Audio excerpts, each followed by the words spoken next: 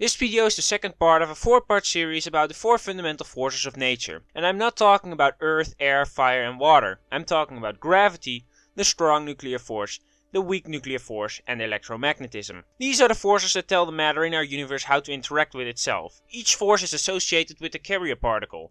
Gauge bosons, if you will. Today we discuss the strong nuclear force. As suggested by its name, the strong nuclear force is the strongest of the 4 forces. And strong it is.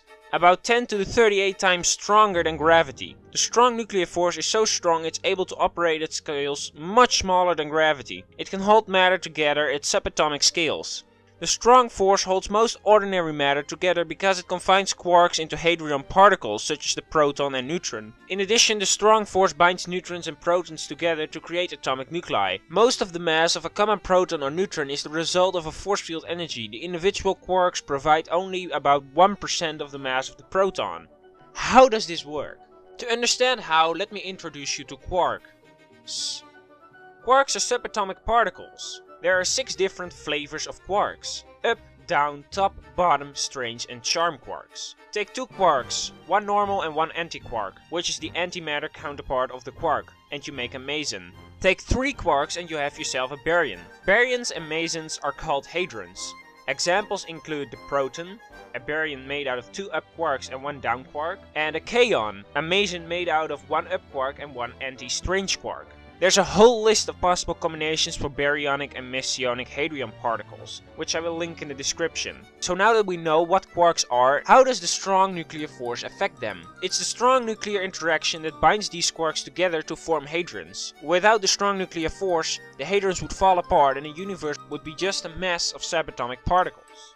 But the force is also strong enough to confine the hadrons into atomic nuclei. Atomic nuclei rest in the core of atoms. They consist exclusively out of protons and neutrons. The number of protons defines which element the atom is. For example, 6 protons is carbon, 35 protons is bromine, and 105 protons would be dubnium. Then the number of neutrons defines which isotope of the element you have.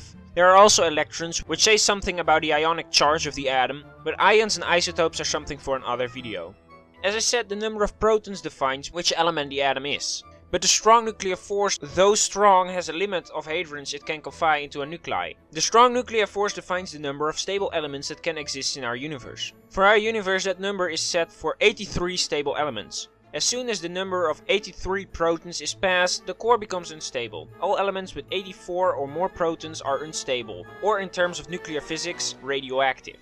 You might still ask though, if you can only have 83 stable elements, how in the name of science does the periodic table count 118 elements? And you're correct in asking that, except that the strong nuclear force can hold those nuclei together, if only for a really short amount of time. Element 118, for example, which we have dubbed oganescent, decays in less than a millisecond, while element 84, which is only 1 more proton than the limit says, has a half-life of over 100 years. Radioactive decay is a very interesting topic I'll have to cover in more detail another time in another video. So the strong nuclear force is clearly a very important law in the universe. And just like gravity, this law has an enforcer, the strong nuclear boson, more commonly known as the gluon. The gluon is far more easily to detect than the graviton. Remember that crazy experiment with the 1 light year thick lead wall on 1 meter distance on the surface of a neutron star?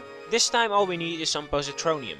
Positronium is a system of an electron and a positron particle. Positrons are the electron's antimatter counterpart. Therefore these systems are highly unstable and explosive. Antimatter annihilates matter upon contact. So collapse the positronium system and the positron and electron will annihilate, during which they may produce what's known as a 3-jet event.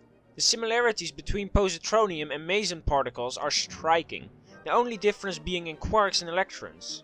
But if you were to do the same with a quarkonium system, a quark and its antiquark, or a meson consisting out of 2 of the same quarks though one is matter and one is antimatter, let's say I put a charm quark and its anti-charm counterpart in a system. This is called charmonium, and yes, that sounds ridiculous, but collapse this meson and the 3-jet event will produce a gluon. This is the way German scientists found the gluon back in 1979 West Germany. I hope this video was educational to you and you learned a bit about nuclear physics today.